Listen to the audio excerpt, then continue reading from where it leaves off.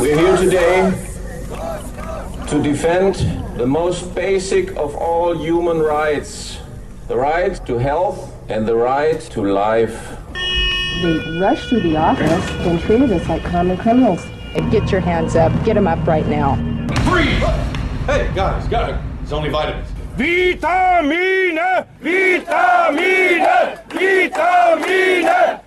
Tens of millions of men were cheated out of an effective, non-toxic therapy. Just cheated out of it and forced to buy an expensive, dangerous therapy that is only half as good. And that upsets me. I'm angry about that.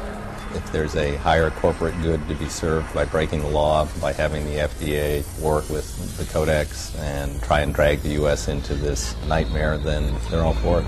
Codex is bad. It's bad for a lot of people. And it's bad for the very people who need it the most. And it's the power that's in the WTO that we have to deal with ultimately. And I don't like the trend. Turn the camera off. We can talk.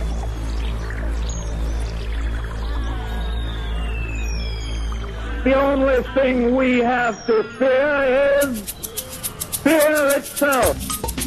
Nameless, unreasoning, unjustified terror. Fear.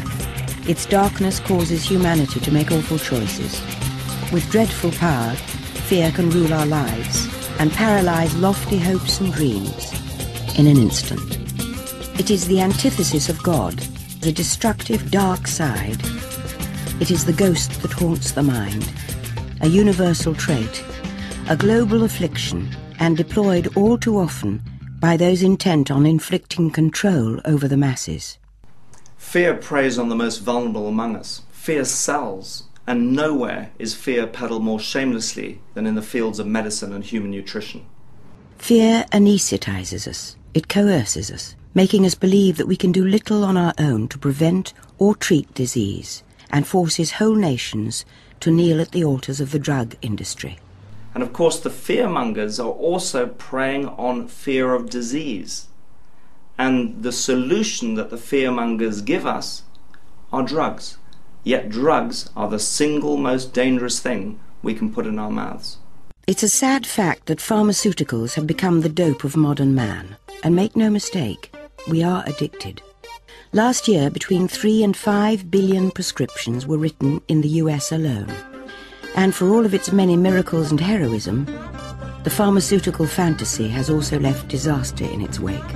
The tragedies of drug side effects are being exposed daily.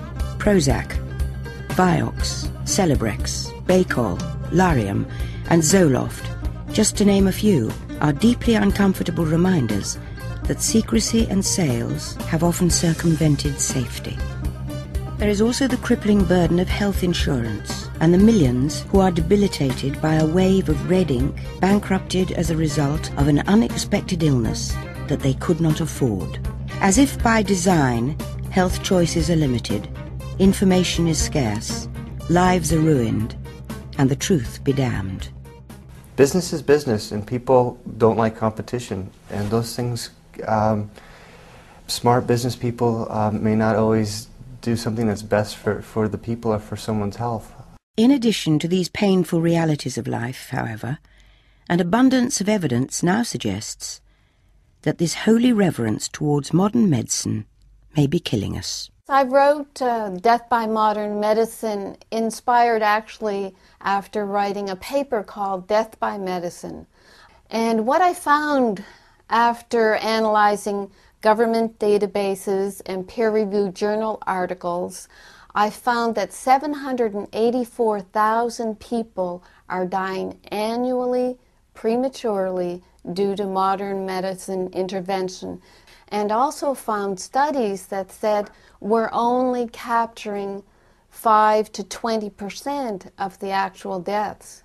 We're clear that the status quo is equal to a premature death in this country. Someone needs to stand up and scream and say, foul, something's gone awry. Somebody needs to stop this madness and say to the public, there's a better option. We will no longer accept the status quo. But the fear machine is well oiled by petrochemical dollars and a near worldwide monopoly in healthcare. It works overtime to prevent the truth about dietary supplements from getting out to the public. Governments, particularly in Europe and the United States, seem all too eager to comply with the robber barons of healthcare. It has always been so, as evidenced by this 40-year-old government film, which is but one of many in their arsenals. But it's still the same old snake oil. During the 1990s, however, despite generations of institutional bias, American consumers won critical battles against the Food and Drug Administration, the FDA, and the medical pharmaceutical establishment. In the mid-90s, there were movements to put all supplements on a prescription basis. And in all the countries in the world where they've done that, it more than doubled the cost and made them not available. And it's really a freedom of choice issue. It's not a company manufacturer issue. It's a consumer's issue. So we were fighting for the right to have access for our own use, our own families, and our own businesses. And fortunately, the health food consumer felt the same way. We actually were able to marshal, one day in a period of hours, 1 million phone calls to the government. It was really a citizens' uprising. This massive consumer movement for healthcare freedom was invigorated when the FDA became enveloped in controversy of its own making. The agency approved a guns-drawn raid at the clinic of Dr. Jonathan Wright and also raided dozens of health food stores in a premeditated power grab. Consumer outrage fueled Hollywood to become immersed in the debate, and actors like James Earl Jones and Sharon Stone became part of a national campaign for healthcare freedom of choice. When Mel Gibson came aboard, he documented his views in memorable fashion. Freeze! Hey, guys, it's only vitamins. Vitamin C, you know, like in oranges. The result of the consumer outcry was that DSHEA, the Dietary Supplement Health Education Act, passed overwhelmingly in 1994. This became the only national law that linked the use of nutrients in dietary supplements to reduced risk of disease. And since DSHEA helped ensure relatively free access to a wide range of dietary supplements for consumers, activists pulled back from the front lines, thinking that their struggles were over. Others, like Joe Bassett, knew better. We're in a particular industry, for the sake of a better term, the health food industry, that's always been under attack. It's never stopped. It still isn't stopping because you have vested interests. In our country, you have everybody using vested interests, and the ones that are really entrenched use the government. I believe DSHEA has always been under attack, except for the first few years after DSHEA was passed. The present attacks are very broad, which means worldwide, and some of the attacks are just specific to the United States. Now, a bureaucratic shadow called Codex Alimentarius threatens to silence the opposition forever, both here and abroad. But Codex began innocuously enough in 1963 as a creation of two arteries of the United Nations, the Food and Agricultural Organization and the World Health Organization. Back then, nearly everyone endorsed their two major goals, to provide nutritious foods for developing nations and to shape guidelines for dangerous industrial chemicals in the food supply. Within the past decade, however, Codex Alimentarius has altered its mission dramatically, many say negatively so, to include a wide swathe of products, including dietary supplements and genetically modified organisms. Mr. Scott Tipps began serving as a U.S. delegate to Codex in June of 2000. During the first meetings, he did everything he could to communicate with the head of the U.S. delegation. I, in a flurry of notes, passed comments and suggestions and the like to Elizabeth Yetley, who was the American delegate there, and it made no impact. In fact, the only impact I had was to call her during a break and basically be very tough with her about a particular clause that she was trying to remove from the final report. That particular sentence or clause basically said that the United States supports the right of consumers to have free access to vitamins and minerals, and she had unilaterally yanked that from the final reports. This attitude by Ms. Yetley, who is an employee of the U.S. Food and Drug Administration, is reflective of Codex meetings in general. In an attempt to shine light on those who are unilaterally making public policy in private, health freedom advocate John Hamill took a small video camera into 2 Codex meetings in 1998. These grainy videos are all that remain of the tapes, which mysteriously disappeared. Moving right along, agenda number 5 on violence and minerals. So you're going to strike that second paragraph? Well, these are draft positions. They go in as draft positions.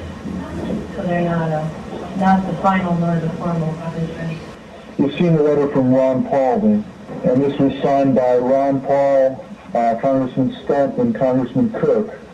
We have received a lot of mail. We've looked at all of it. And you acknowledge that this represents the will of the American people and the will of Congress, correct? There's a wide range of opinions on this one. Despite multiple written requests and the intervention of a US congressman, the FDA refused to answer any questions about codex, dietary supplements, or even labelling for this documentary. But judging from his rare interview with Michael R. Taylor, then Deputy Commissioner for Policy at the FDA, it is apparent that the agency is unaccustomed to meaningful questions about health policy by the media. You stated your concern, and the FDA certainly has, on L-tryptophan. What about your concern regarding something like Prozac, that very well documented 28,000 adverse reports, 1,600 suicides associated with that drug? Well, drugs that go through our very rigorous testing and review process are very well understood chemicals, and drugs are recognized to have both risks and benefits. That's why they go through a rigorous evaluation, and when those products are put out on the market, we have a good scientific understanding of both the risks and benefits, and that's laid out in very detailed labeling that physicians then use to decide whether to prescribe those products for their patients. Side effects are part of pharmaceuticals. That's recognized, and that's why we're so careful scientifically. There's just no comparison between that situation and what we are dealing with dietary supplements, which have not been subjected to that kind of study, have not been evaluated by FDA. And a large part of the problem with these supplements is that we simply don't know about their safety. We don't know about their benefits, yet they're being out there marketed for, in some cases, for serious disease-related purposes. There's a big difference. Well, obviously, they would say something along the lines of that it was the only natural alternative to some of these kinds of drugs, and that's a concern to people that want natural alternatives, I suppose. And since the cases against Prozac have been so high, people would question whether or not the health risks of L-tryptophan, again, versus a Prozac in that kind of usage is judged under the same standards, if you will. Well, this really wasn't on the list of things we were going to get into today. Well, he mentioned L-tryptophan, and it just... As the producers tried to get an answer from the Deputy Commissioner of the FDA, L-tryptophan, so it really... Mr. Taylor seemed to lose his patience with the tone of the interview. Mentioned, so I thought that I would follow up on it. Kurt, turn the camera off, we can talk. I'm happy to talk about this. I don't want to spend the whole morning on it. But of course, Mr. Taylor was anything but happy to discuss the safety record of Prozac versus the amino acid L-tryptophan, which the FDA banned outright when Prozac was approved by the agency. And it is important to note that the Food and Drug Administration has assigned Mr. Taylor's wife, Christine Lewis Taylor, to the World Health Organization, where she is now chairwoman of the Nutrient Risk Assessment Project. I don't think that you can say that anybody at FDA has ever been a friend of dietary supplements. Anybody. They are friends of the classical reductionist scientific system that is based on cause and effect and doing a bunch of huge and costly studies, which are the backbone of the pharmaceutical industry, which are the driving force of our healthcare system, which is driving us into bankruptcy and killing between 200,000 and 700,000 people a year. Some of them honestly believe in the useless medication. More, however, are bunkum artists without pity or conscience, willing to risk the lives of fellow human beings to line their own pockets. Institutional hypocrisy and bias are endemic at the agency. In fact, the FDA has made no secret of its intentions to harmonize the US vitamin and mineral standards with Codex, thereby reducing the dosages of common vitamins and minerals to ridiculously low levels. They've said so before Congress, in the National Register, and even on their own website. That system is not a good system, and the dietary supplement guideline, the vitamin mineral guideline, mimics the ideas of that system and tries to push them onto the international stage for vitamins and minerals. Bad thinking all the way around. We are at a stage in society when a large number of people, consumers and patients, are waking up to the fact that the healthcare system that they've placed their trust in now for decades is not delivering the healthcare that they need. They're beginning to appreciate that very often if they have major diseases like cancer or heart disease, that the so-called solution to these diseases is in fact killing them. Today, all new drugs must be proved safe and effective before they can be marketed. In other words, the medicine must be safe and must do what's claimed for it. This is why we see this incredible growth in consumer demand for natural products. And of course, just as the consumer is starting to make decisions about what they want to do in healthcare, the regulators have decided, with a lot of pressure from big industry sectors, to say, you can't have it. It's reserved for us. When the WTO, the World Trade Organization, became a reality in the 1990s, the power of Codex was heightened immeasurably.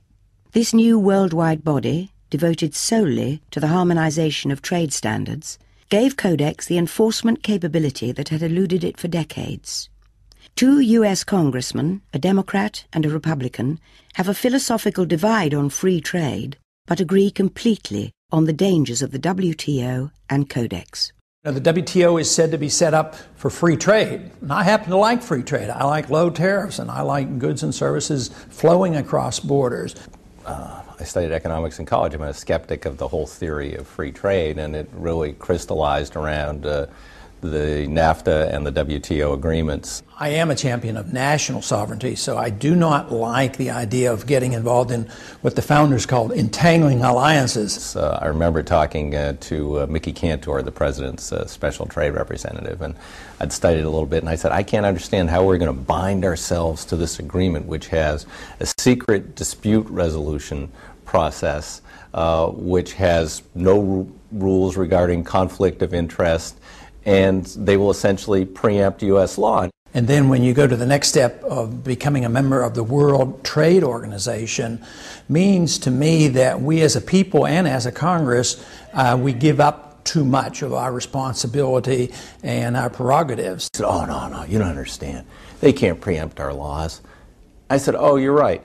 They can just fine us for having our laws, and we can pay perpetual fines because we have laws that protect consumers or the environment, or we can repeal our laws. But now we're talking about turning it over to a world organization that's going to force harmonization. So it's working as designed as far as they're concerned, which is to protect corporate interests and overrule governments and stick it to consumers. And they'll do that under the name of free trade and globalization and pretend that they're on the side of freedom. But actually they're not. They're on the side of regulations and special interests and protection of certain big corporations. If there's a higher corporate good to be served by breaking the law, by having the FDA work with the Codex and try and drag the U.S. into this nightmare, then they're all for it, and they're doing it. So we do what the WTO tells us, and that's why I'm very leery of the WTO, and I'd just soon we get out of the WTO. This would be like the ultimate reaching of government into our personal health lives, which would be unbelievable, and not even our government, some bureaucratic, diffuse, multinational, secretive government. It's the power that's in the WTO that we have to deal with ultimately, and I don't like the trend.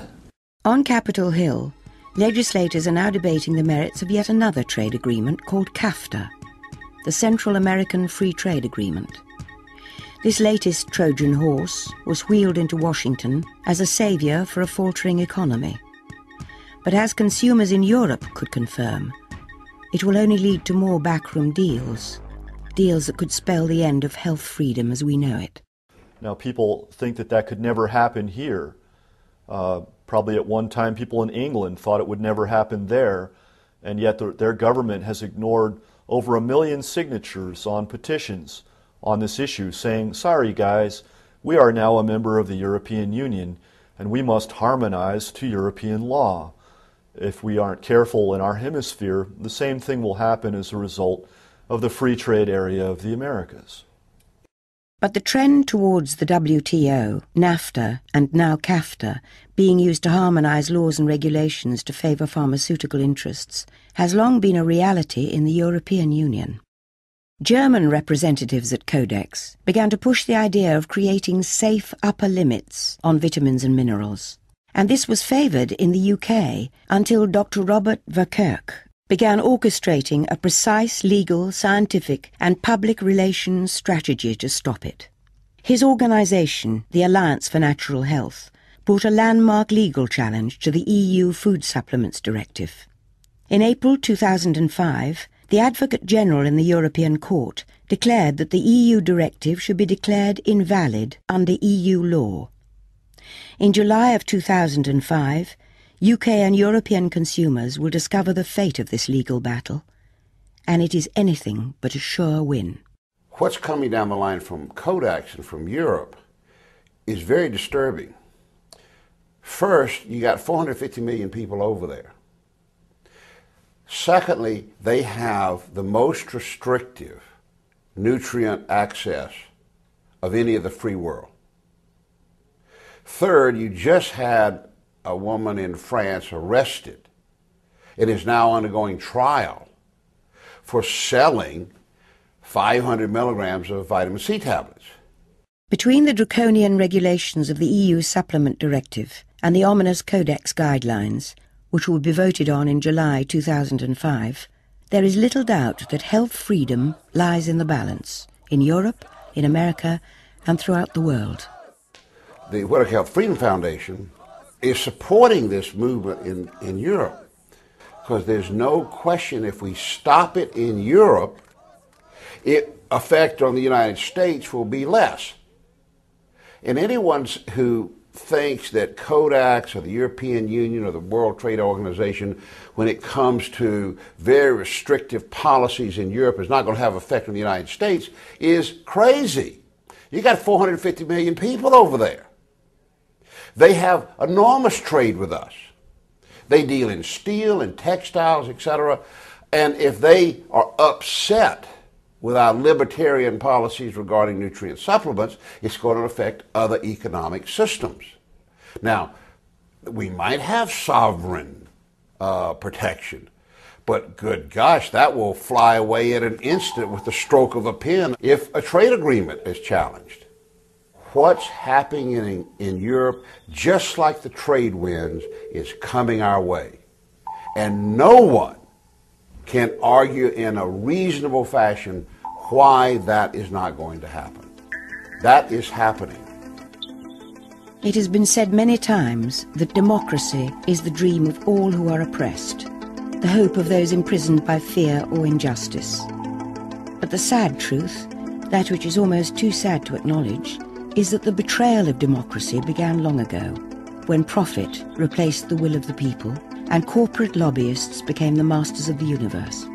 Alarm bells are going off everywhere. The American people are way ahead of the Congress and have figured this out, and it's only a matter of time until Congress is beaten into, coming around on these issues. I mean, but if we don't do it soon, it could be too late. If it is true what a great civil and human rights leader once said, that our lives begin to end the moment we become silent about things that matter, then freedom has already begun to atrophy because of our inaction. Slowly, sovereign rights fade away, as surely as the ink on an old declaration is removed by time. The pursuit of happiness, the promise of equality, of personal choice, are chipped away by complacency, and over time become barely visible in the world around us. If we had treasured it more, some say, if we demanded government cooperation, not interference, if we had exercised our freedoms every day, every week, just like the forces of power and money have done, if only. I think that we should all get together and fight for our rights. I think that these are God-given rights. I think this is a legacy that was given to us at the beginning of time and we should fight like crazy so that people can maintain their rights from now and forever. There are some who say this is a battle that cannot be won. We are the David, they are the Goliath. But it's too important to sit it out and allow the multinational corporations and the regulators to inform us what our freedom should be. If we don't demand medical freedom of choice, we will lose it. It's critical that the people of Europe, the people of Asia, Africa, the Americas, and the rest of the world come together so that we can protect our health freedom for our generation and those of the future. This, then, is your call to action. It is one of enlightened self-interest, a righteous cause that even the high priests of profit cannot defeat. It is a real drug war, a fight for health freedom, a struggle for human rights. And so you get the government you deserve if you don't speak up. The only way to have good government free from all the things that are happening to us is if the citizens stand up and are not doing it. They have to stand up and be counted. And if you put enough effort, the good guys win. It needs to be done. Modern medicine has led us to Babylon and a wasteland of expensive and often ineffective options. If we do not act, if we become silent, governments will be free to replace the teachings of all ages with toxic lies. Timeless natural medicines, foods and herbs with which we have evolved, culled from thousands of years of collected wisdom, will be swept away, crushed under the myopic weight of corporate greed. Yet we often forget how much power we actually wield, and that we are the creators of our own place on this planet. Amid the sea of faces, there is an honorable cartel forming, one for the benefit of mankind. You must join the battle by protecting yourself and your family from health frauds. When you're in trouble, that's not always easy. But in the end, being victimized can be far worse. It can mean not only your money, but your life.